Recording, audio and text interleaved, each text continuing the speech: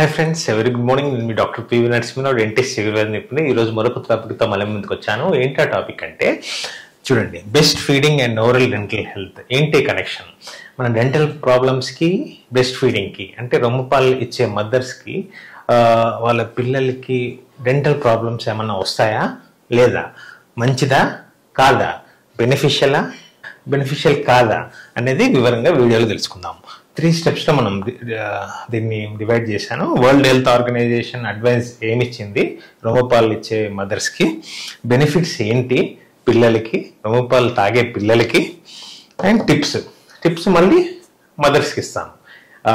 As per డెంటిస్ట్గా నేను ఏమేమి tips ఇస్తాను మదర్స్ అంటే బ్రెస్ట్ ఫీడింగ్ ఇచ్చే మదర్స్కి టిప్స్ అనమాట. సో ఈ 3 టాపిక్స్ మనం డిస్కస్ చేద్దాము. ఈ వీడియోలో పూర్తిగా చెప్తాను, స్కిప్ చేయకుండా పూర్తిగా చూడడానికి ప్రయత్నించండి. సో వివరంలోకి వెళ్తే ఈ వీడియోలో బేసిక్గా ఈ రొమ్ముపాలు అంటే బ్రెస్ట్ ఫీడింగ్ ఇస్తే పాలు పిల్లలకి మంచిదా? చాలా మంచిది. WHO world health organisation advise ఏమి ఇచ్చిందంటే it mostly protects and give nutritions to the kids అనమాట. అంటే nutrition and protection from the bacteria, immunity బాగా పొందుతుంది అనమాట ఈ బ్రెస్ట్ ఫీడింగ్ ఇస్తే. సో ఇంకా ఏం అడ్వైజ్ ఇచ్చిందంటే పుట్టినాక పిల్లల్లో 1 అవర్లో మనము ఈ బ్రెస్ట్ ఫీడింగ్ అనేది బర్త్ తర్వాత ఇవ్వాలని గైనకాలజిస్ట్ రిఫర్ చేస్తారన్నమాట, చెప్తారన్నమాట, అడ్వైజ్ చేస్తారు పేరెంట్స్కి, మదర్స్కి బ్రెస్ట్ ఫీడింగ్ ఇవ్వాలమ్మా 1 అవర్లో లోపని. అదొకటి అడ్వైజ్ ఇచ్చింది. ప్రొటెక్షన్ అనేది అడ్వైజ్ ఇచ్చింది. ప్లస్ ఎలాంటి షుగరీ కంటెంట్ ఇవ్వకూడదు 6 మంత్స్ వరకు ఓన్లీ బ్రెస్ట్ మిల్క్ అంటే రొమ్ముపాలు ఇవ్వాలి అంతే. ప్లస్ ఈ పాసిఫైయర్స్ అంటే సక్లింగ్ కోసము టాయ్ ఏదో ఇస్తారు కదా, ఏడుస్తే కొందరు బ్రెస్ట్ ఫీడింగ్ ఇవ్వకుండా ఏదో బాటిల్ పెట్టేస్తారు.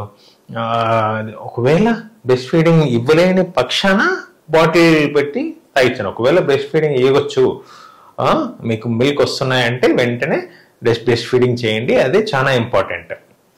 టైం పీరియడ్ ఎప్పటిదాకా 6 మంత్స్ వరకు కంపల్సరీ బ్రెస్ట్ ఫీడింగ్. ఎలాంటి డ్రింక్స్ కానీ ఎలాంటి ఫుడ్స్ కానీ ఇవ్వకూడదు. 6 మంత్స్ తర్వాత సప్లిమెంట్స్తో పాటు లైట్గా సాలిడ్ ఫుడ్ కూడా ఇవ్వచ్చు. ఇది 6 మంత్స్ దాటాకి 12 మంత్స్ వరకు. అలాగే కొందరు 2 years వరకు కూడా బ్రెస్ట్ ఫీడింగ్ ఈ రొమ్ముపాలు అనేది తాగిస్తారు. అప్పుడు కూడా అది కూడా చాలా హెల్దీ అనమాట పిల్లలకి.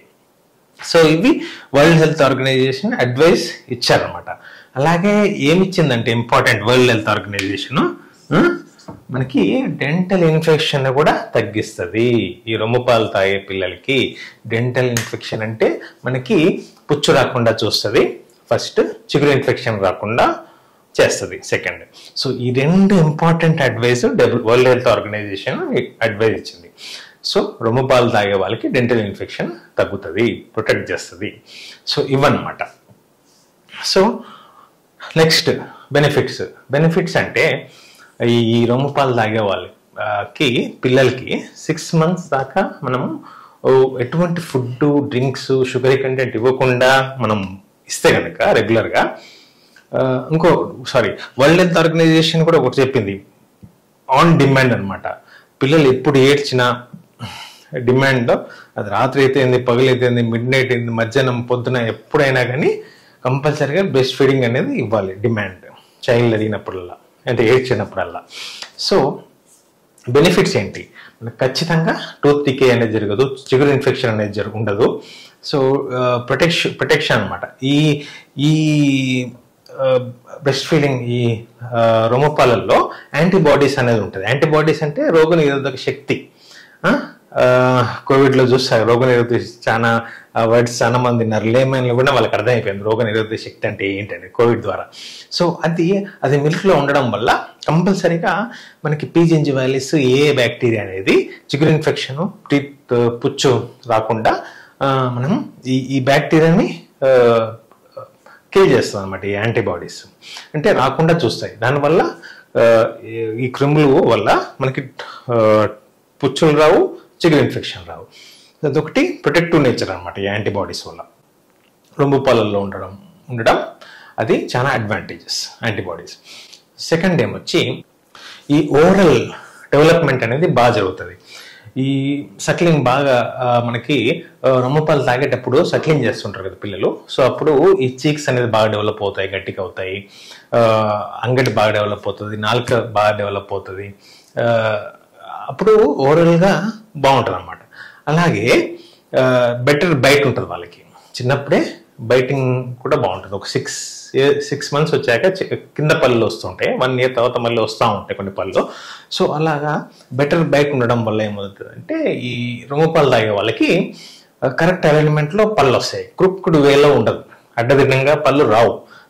చాలా మట్టికి చాలా పర్సెంటేజ్ క్లినికల్ రీసెర్చ్ చేయడం, యూకే వాళ్ళు చెప్పడం బట్టి ఏంటంటే అలాగా అలైన్మెంట్గా వస్తాయి అనమాట. అప్పుడు ఫ్యూచర్లో క్లిప్స్ పెట్టి సరి చేయాల్సిన పనే ఉండదు. సో అదొకటి ప్రొటెక్టివ్ నేచర్, బైట్ అది టీత్ బాగా వస్తుంది, మజిల్ డెవలప్మెంట్ ఉంటుంది. అలాగే మెయిన్ ఇంపార్టెంట్ ఏంటంటే లాలాజలం బాగా డెవలప్ అవుతుంది, ఎక్కువ డెవలప్ అవుతుంది అలాగా బ్రెస్ట్ ఫీడింగ్ చేసే పిల్లలకి. సెలైవా అంటారు లాలాజలము. ఈ లాలాజలమే బఫరింగ్ యాక్షన్ లాగా చేస్తుంది. నేను పాత వీడియోలో కూడా చెప్పాను ఏంటంటే అది ఆల్కలైన్ నేచర్లో ఉండడం వల్ల మన న్యూట్రియంట్స్ బ్లడ్ సప్లైలోకి వెళ్ళినాక ఆ న్యూట్రియంట్స్ మళ్ళీ సెలైవాలోకి వచ్చి ఆ సెలైవా నుంచి మనకి ఓరల్ టీత్కి, చిగురికి మనకి ఈ న్యూట్రియంట్స్ అనేది సప్లై చేస్తుంది. సో ఈ సెలైవా ఏం చేస్తుంది అంటే బఫరింగ్ యాక్షన్ వల్ల, ఆల్కలైన్ నేచర్ ఉండడం వల్ల ఏమవుతుందంటే పంటికి ప్రొటెక్టివ్ నేచర్ అనమాట. ఎనామిల్కి పంటి డికే కాకుండా, పుచ్చు కాకుండా, చిగురు ఇన్ఫెక్షన్ కాకుండా ఈ లాలాజలం అని చాలా మనకి అడ్వాంటేజెస్గా మారుతుంది. సో ఈ లాలాజలాన్ని కూడా ఇంక్రీజ్ చేస్తుంది ఈ రొమ్మపాలు తాగే పిల్లలకి. సో ప్రొటెక్టివ్ నేచర్ ఉంటుంది, మజిల్ బాగా డెవలప్ అవుతుంది, oral muscle, byte teeth correct అలైన్మెంట్లో వస్తాయి, ప్లస్ ఈ సెలైవా ఇంక్రీజ్ అవుతాయి అన్నమాట. సో బెనిఫిట్స్ చూసారు, వరల్డ్ హెల్త్ ఆర్గనైజేషన్ అడ్వైస్ చూసారు. లాస్ట్లో మీకు కంక్లూడింగ్ రిమార్క్స్గా టిప్స్ అనేది యాజ్ ఎ డెంటిస్ట్గా మీకు నేను అందజేస్తాను మదర్స్కి. సో టిప్స్ ఏంటంటే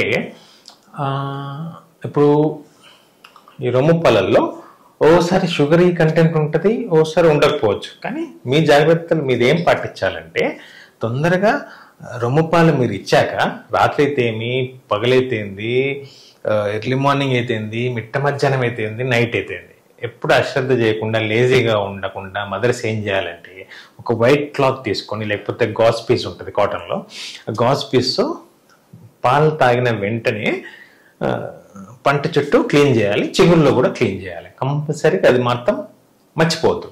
అలాగే వదిలేశారనుకోండి అక్కడ పుచ్చు ఫామ్ అవుతుంది. కొందరికి రొమ్మపాలు రావట్లేదు, మిల్క్ రావట్లేదు వాళ్ళకి అన్నప్పుడు బాటిల్తో ఇస్తారు, డబ్బా పాలు. అది ఇచ్చినప్పుడు ఏమవుతుందంటే అది అట్లే పెట్టుకుని సక్లింగ్ చేసుకుంటూ నైట్ అంతా అట్లే ఉంటుంది. సో బాటిల్ తీసినాక అట్లే వదిలేస్తారు, నైట్ అంతా క్రిములు వచ్చి అటాక్ చేసి ఇక్కడంతా పళ్ళంతా పుచ్చిపోతాయి. ఫోటోలో పెడతాను చూడండి. అది బాటిల్, నర్సింగ్ బాటిల్ కేరీస్ అంటారు దాన్ని. సో అది రాకుండా ఉండాలంటే బాటిల్ మీరు పెట్టకపోయినా పర్లేదు, మీరు బ్రెస్ట్ ఫీడింగ్ ఇచ్చిన తర్వాత వెంటనే క్లీన్ చేయాలి. పళ్ళు అయితే ఏమి, చిగురు అయితే నీట్ క్లీన్ చేయాలి. ఎందుకంటే చిన్నపిల్లలు పెద్ద పిల్లలు ఏమన్నా పుక్కిలిస్తారు, కానీ చిన్నపిల్లలు ఏమో పుక్కిలించగలుస్తారా? పుక్కిలించలేరు. సో కంపల్సరీగా మీరు గాజ్తో అన్న వైట్ కాటన్ క్లాత్ అన్న క్లీన్ చేసి బెస్ట్. అలాగే పన్ను మనకు వచ్చేది 6 monthsకి 1 yearకి అట్లా వస్తూ ఉంటాయి పైకి. సో అలాంటప్పుడు ఫ్లోరిడేటెడ్ టూత్ పేస్ట్ అనేది వాడాలి, 1000 ppm.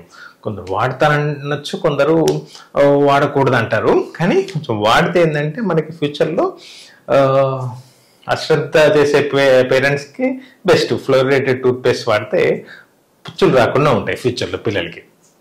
సో ఇది ఇంకోటి లాస్ట్ ఇంపార్టెంట్ టిప్ ఏంటంటే బ్రెస్ట్ ఫీడింగ్, ఈ రొమ్మపాలు తాగించే వాళ్ళకి ఏమన్నా వాళ్ళ మదర్స్కి ఒకవేళ టూత్ ప్రాబ్లం కానీ, టూత్ పెయిన్, చిగురు ఇన్ఫెక్షన్ ఒకవేళ వస్తే కనుక డెంటిస్ట్ దగ్గరికి వెళ్తారు. సో డెంటిస్ట్ కంపల్సరీగా గైనకాలజిస్ట్ సజెషన్ తీసుకొని మీకు టాబ్లెట్స్ అనేది ఇవ్వాలి. యాంటీబయాటిక్ ఏది ఇవ్వాలి, పెయిన్ కిల్లర్ ఏది ఇవ్వాలి. నాకు తెలిసిన నాలెడ్జ్లో నాకు వచ్చే పేషెంట్స్ గైనకాలజిస్ట్తో కన్సల్ట్ చేసినవి ఏంటంటే Zerodol-SP అనే పెయిన్ కిల్లర్, Ketrol-DT అనే పెయిన్ కిల్లర్ ఇవ్వద్దని చెప్తారు. అమాక్స్ 500 ఇవ్వచ్చు, ఆగ్మెంటిన్ 625 mg యాంటీబయాటిక్ ఇవ్వచ్చు అని చెప్తారు. డోలో 650 అనేది పెయిన్ కిల్లర్గా వాడచ్చు అని చెప్తారు. బట్ Ketrol-DT అండ్ Zerodol-SP అనే pain killer, heavy pain killer కంపల్సరీగా ఈ బ్రెస్ట్ ఫీడింగ్ రొమ్మపాలు ఇచ్చే మదర్స్కి కంపల్సరీ అవాయిడ్ చేయండి అని చెప్తారు. వాళ్ళు ఒకవేళ పంటి పెయిన్ వస్తాయి ఆర్ చిగురు పెయిన్ వస్తాయి. సో ఇదండి, ఈ వీడియో నచ్చిందనే నేను భావిస్తున్నాను. లైక్ చేయండి, షేర్ చేయండి, కింద సబ్స్క్రైబ్ బటన్ ప్రెస్ చేసి బెల్ ఐకాన్ని యాక్టివేట్ చేసుకుంటే రెగ్యులర్గా నా వీడియోస్ అప్లోడ్ చేసిన వెంటనే మీకు వీడియోస్ అనేది వస్తూ ఉంటాయి నోటిఫికేషన్ రూపంలో.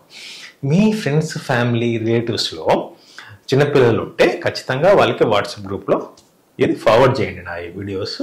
వాళ్ళకి నాలెడ్జ్ పెరుగుతుంది. ఇలా చెప్పాలి, ఈ డాక్టర్, ఈ డెంటిస్ట్ నాకు ఈ టిప్స్ చెప్పారు, 3 టిప్స్ చెప్పారు, నేను ఖచ్చితంగా పాటిస్తాను అనేది. ఏది 3 టిప్స్? మెడికేషన్స్ గురించి జాగ్రత్త పడాలి, ఫ్లోరిడేటెడ్ టూత్పేస్ట్ పడాలి, ప్లస్ క్లాత్తో పంటి చుట్టూ పాలిచ్చాక పంటి చుట్టూ చిగురు మొత్తం బాగా క్లీన్ చేసి వదిలేయాలి. జస్ట్ వామ్ వాటర్తో అన్నా జస్ట్ కొంచెం అద్దుకొని తుడిచండి. నార్మల్ క్లాత్ అన్నా తుడవచ్చు, కొద్దిగా వాటర్ తీసుకొని వామ్ వాటర్ ముంచి ఆ క్లాత్ని తుడిచేసేయండి. పన్ను కానీ చిగురు అయితే ఎక్కడైతే మీకు ఈ పాలంతా సర్ఫేస్లో ఉండిపోయిందో అది. సో ఉంటాను.